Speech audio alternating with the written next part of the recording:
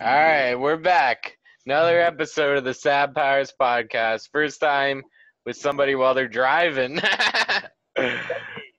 AJ Jorritsma. Did I pronounce that right? What's up, brother? Yeah, you did. That's actually really impressive. Thanks, buddy. How's it going, man? It's good, buddy. I'm just, living the dream right now. It's on a little cruise. Yeah, buddy. Thanks for doing this, man. Rocking the Toronto Maple Leafs jersey. Love it. You have to, right? Mm. You gotta I put don't even watch sports. Well, fuck 'em. But it's good to support the home team, you know? Like, I watched the Raptors last year. Yeah, me too. I was actually in Abbotsford with Jo and his homie Ethan, and we caught the finals game when they won it out in Abbotsford while we were waiting for somebody at the airport for King of the Dot event out there. So it was a pretty dope atmosphere. It's one of the coolest sports bars I've ever been to. Definitely, they had like a jumbotron style TV screens above the bar, so it was really pretty fucking dope experience to watch it win like that. That's sick, man. Fuck, it was crazy, bro. Yeah, no, it's always good to see something that we can rally around. You know what I mean? Where it's like, and a lot of people talk shit about what they call bandwagon fans, but I mean, bandwagon fans essentially is just a bunch of people that just got amped up about something that they weren't before, which I think is a pretty cool fucking thing. Yeah, exactly. Like, yeah, I guess I'm a bandwagon fan for fucking the Raptors shit, 'cause I was never into that before they were like, until last year, right? But like now, it's like I kind of want to catch a game every once in a while. Well, even me too. I've always loved basketball, but I didn't bother paying attention. And then this year, I paid a whole lot more attention. You know what I mean? And it's like, I'm not going to pretend that I'm a diehard by any means, but I'm also not going to pay full price for my jerseys. I'm going to order them from China like a normal person. Yeah. But I'll show my support in my way. Yeah, you're still advertising the team, right? Yeah. Just doing it for a third of the cost, you know what I mean? Yeah. If you got a Sam Powers jersey from China, I wouldn't be mad. You know? Yeah, you're still promoting, right? I mean, ideally, if we're talking about a local team, maybe I'll support the team. If it's helping the kids get their equipment, you know what I mean? Sure.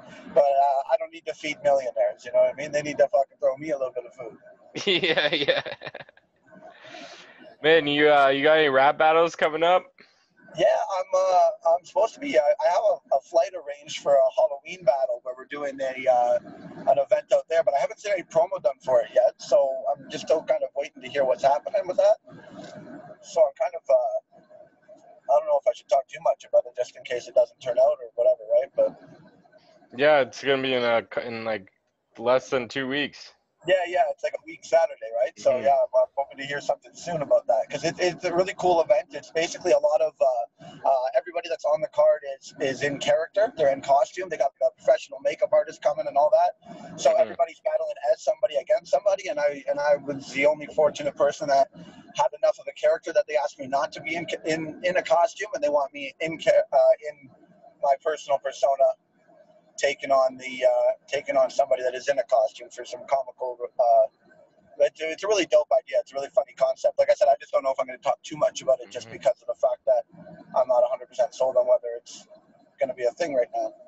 They just think your face is scary enough. You don't need to dress up. Absolutely, no, it's a very terrifying thing. That's for sure. Especially this light right now. Goddamn. No, I'm just kidding, buddy. Hey, just real quick, after this hill, I might have to make a 2-car pass, but I just wanted to let you know, like, if something goes wrong, I give you full permission to try to go viral if God forbid. Oh, jeez. Oh, my God. For your sake and mine, let's go viral with it, right? No, don't. Yeah, don't. But these don't risk it for the meme. These guys got hazards on, and they're doing 60 on a fucking highway, so, like, the 2-lane pass is happening. The 2-car pass has to happen. They're basically telling me to. They want me to fucking gun it and see what happens. But I'm going to wait and I'm going to do it safely, okay, kids? If you're watching at home. Yeah, you got to do it safely. In a safe location. Who's your favorite battle rapper, man? Overall, like, I think I would have to say Pat Stay. That was the guy that, when I started watching him, it was like, holy shit, this is, a lot different than what I knew it as before, Like, I got introduced, I first ever started watching Reed Dollaz, and back then I was so young and naive, and I didn't really know much about the whole art form that I thought it was just random guys meeting up in record shops and fucking battling, right? I didn't know there was organization until I stumbled across the league out in Vegas, the AHAT Vegas division. That's when I found out that people actually organize this stuff. And then once it became a very big interest of mine, then I had a friend turn me on to King of the Dot, and basically Pat Stay was where I was like, okay, like this shit's real, you know what I mean? Yeah, moonwalk with steel toe boots on. Yeah.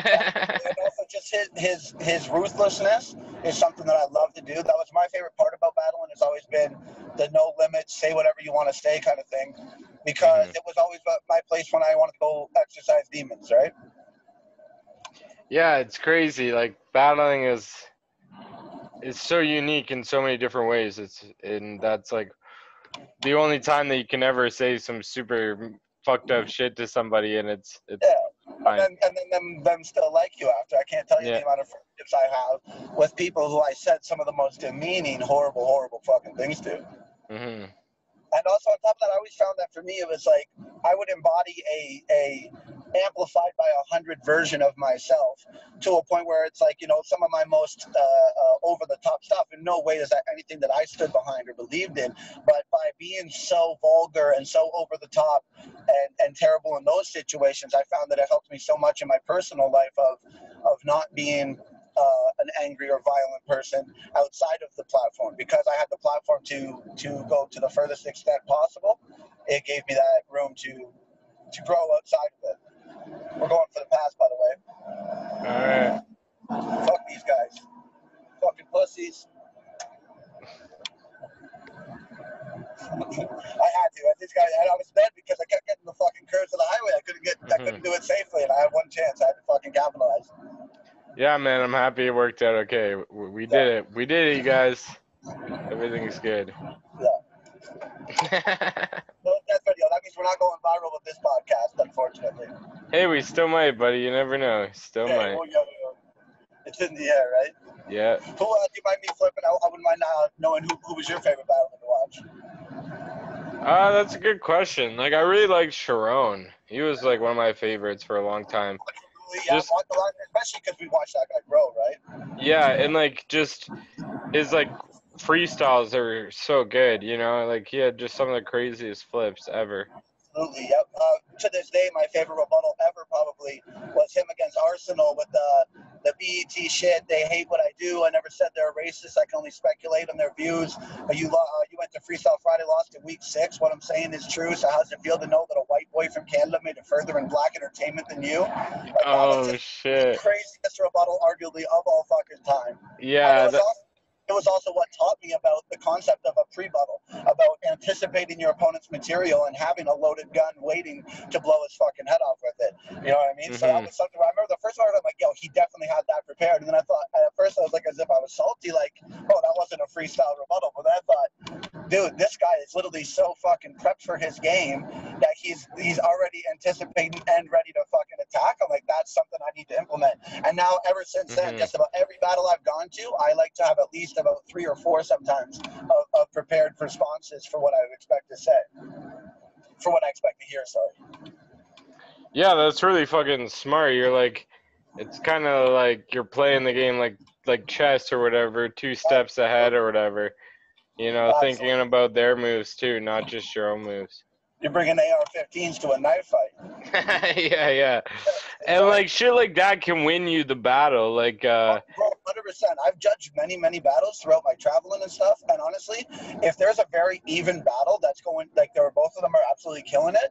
If somebody has rebutted once, twice, or maybe like once or both opportunities, that will honestly be the swaying factor for me in a lot of cases, where it's like, okay, like that was the one thing that he did that set him apart, right? So like, even if it's just a little rebuttal on a very tight battle, it's enough to really sway you over. It's like, okay, this guy had, you know, something extra to contribute there. And like with like I just watched Disaster against Frack, and like I felt like the paper thing was just like body bags. He predicted. Dude, that was the only clip I caught of it, to be honest. I fucked up and missed the whole event, but I caught that and I thought, wow, that is the most flawless fucking rebuttal I've ever seen. Yeah, because it's like what you were saying before. It's like a not really a rebuttal. It's like a pre-buttal, and that Yeah, one yeah. is so obvious because he literally brought another piece of paper And the double because he knew. preparation, the fact that he anticipated not only fucking that him doing that, like, oh man, that was so special. And like that Mm-hmm. kind of goes hand in hand, like the same way, like, you know, like where I literally learned that preparation from watching how impressive Sharon's was. And then like seeing him do that too, it's like, holy fuck, right? It's just another testament to the envelope always being pushed further, right? And Mm-hmm. people see something and say, okay, let me see what I can do with that, right? The one thing that like I've always hated about battling though is like once you do like once you battle someone, it's like it's gone forever. It's like you can't reuse that stuff. Yeah, absolutely. I know, and you know what the worst part too is, like, I've done like somewhere between 40 and 50. I think closer to 50-ish now. Holy And shit. yeah, to try to rack your brain, like, dude, like, there's opponents I don't even remember, let alone material that I used, right? So God Yeah. forbid I fucking, you know what I mean? And the last thing I want to do is recycle. And then, you know, what I find too is one of the biggest things that always pissed me off when I would be prepared on time and I'm rehearsing constantly, like, you know, many times a day, and then I start thinking my material is overplayed. It's been said too much. I start thinking somebody else said it before me because I've just heard it so many times throughout my practicing, right? Mm-hmm. So that kind of can get into the head as well. There's been times where I started to convince myself it wasn't my own or that it wasn't good enough anymore. And I was like, you know what? I'm not asking somebody for their opinion because God forbid they tell me I'm right. I still had, like, you know, inside of me, I was still like, no, I think it's good. I think it is, right? There was always that fight. So I was like, you know what? Fuck it. Go with it. So I haven't been disappointed yet from that, but it's always a factor in the mind when you're prepping, right? Yeah, for sure. I've had that exact same thing where it's like, yeah, once you just keep saying it to yourself over and over again, you get sick of it, right? Yeah. It's like that with comedy too, right? So it's like I get so sick of my own jokes sometimes. But to someone that's never heard it before, it's like Yeah, and they're then it like, reminds you, and that's a very warming feeling when it hits, and you're mm-hmm. like, "Holy shit, that just fucking hit!" Right? Like Yeah, it's amazing. yeah, And that also brings up another thing that I always found so fascinating about the art form is I'll have a line prepared where I'm like, yo, this is arguably the greatest line I've ever written. I'm like, this is fucking amazing, and almost crickets. Like nobody got it, nobody picked up on it. Like, what the fuck was that? And then I'll have mm-hmm. a line that I thought about cutting because I thought, no, it's not there, it's not that good, and all of a sudden the room erupts and it's just the greatest thing they've ever heard, right? Yeah, exactly. It's so weird. You never know until you try it out. Mm-hmm. One thing I want to talk to you about too, if it's okay, if I take the reins for a moment, that the murder family joke that you had. Yeah, buddy. Enough props. I can't tell you how many people I've shown it to. I can't tell you how many times I personally watched it. And like the first time I saw it come up in my newsfeed, I thought, oh no. I'm like, how the fuck is this guy gonna make it funny? Because I watched that documentary and it was one of the most Yeah. disgusting things I've ever seen. I was so enraged, right, by the whole fucking idea of this guy. And then Mm-hmm. I got so I'm like, you know what? I'm gonna give him his chance. Let me give this a watch. And I turned it on and I absolutely fucking died. And honestly, like to me, that's like so impressive. The writing on that is so impressive. For you to take something that I was scared to watch and think like, how the fuck can this be funny, and literally make it so ridiculously funny. I thought that was one of the most impressive jokes that I've ever fucking heard, to be honest with you, buddy. Thank you so much, man. That means so fucking much. I really appreciate that. To throw the Spider-Man quote in there like that, it was like, oh my god, Yeah. if it wasn't enough already. And then especially the part two about the anytime a girl said you can't handle this pussy, she was looking out for me. I'm like, that's the comfort zone that I'm gonna live in for the rest of my life now, and I thank you for giving me Yeah, that. buddy. Yeah, she was just, that's all.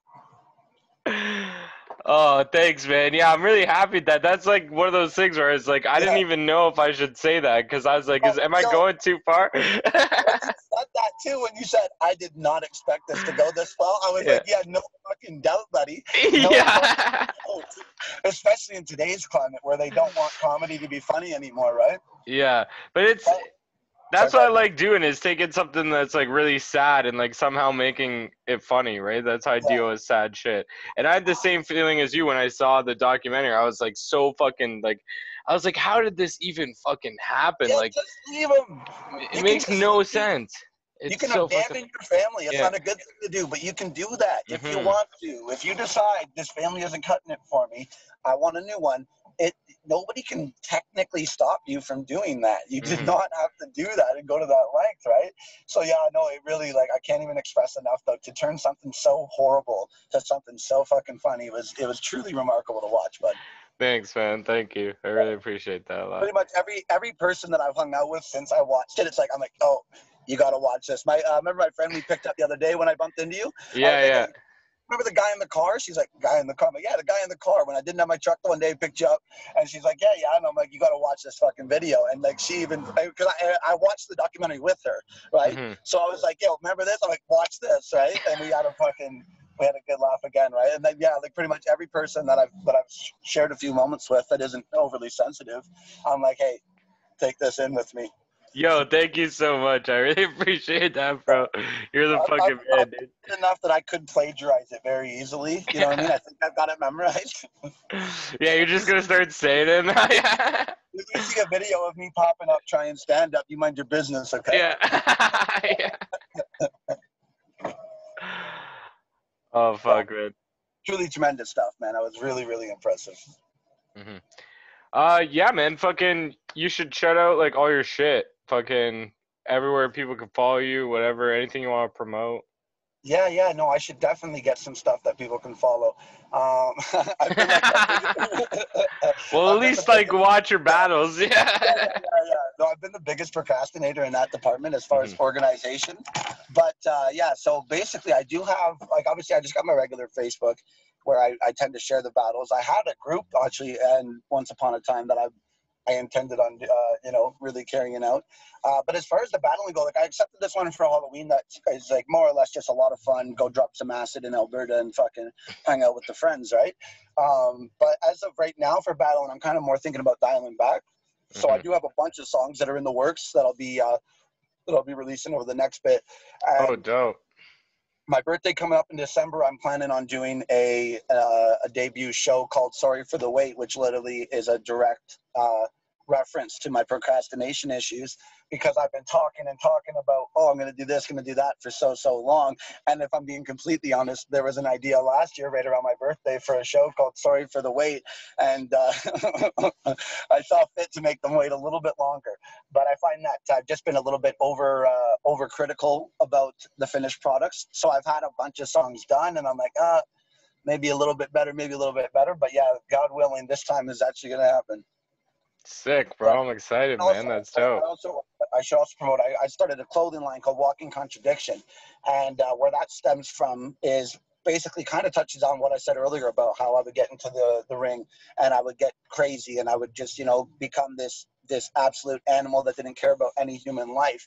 And the Walking Contradiction thing started as a line. I think I had a line referenced in one of those battles that I forgot about essentially being a walking contradiction, because you'll see me walk into the ring and I'll say this horrible stuff, but yet outside of it, I pride myself on being a very, very decent person, and very much being a polar opposite of a lot of those stances that I take, or like, it ties into comedy, which I've been looking to get into as well, where it's like a lot of time what I joke about is the opposite of how I feel, right? Same with, like, to make something funny out of something so sad, which is such a natural response to something so hard. It's like, let's make light of it, let's make a joke of it, right? Mhm. Let's laugh at our weaknesses, and that all kind of ties right into that same concept of this walking contradiction as well, right?